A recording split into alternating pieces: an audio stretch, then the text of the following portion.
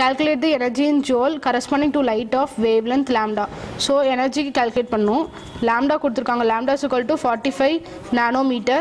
அப்புறம் h கொடுத்திருக்காங்க. h is equal to 6.63 into 10 power minus 34 joule second.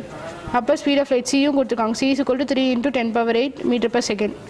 So energy calculate பண்ணும். So E is equal to h nu தெரியும். So E is equal to nu is equal to c by lambda வா. nu is equal to c by lambda. So h c by lambda.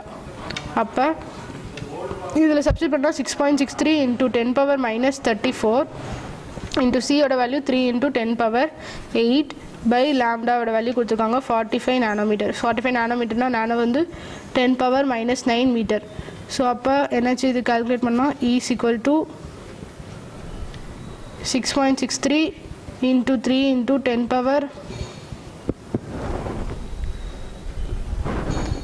minus 34 plus 8 na minus 26 by 45 into 10 power minus 9.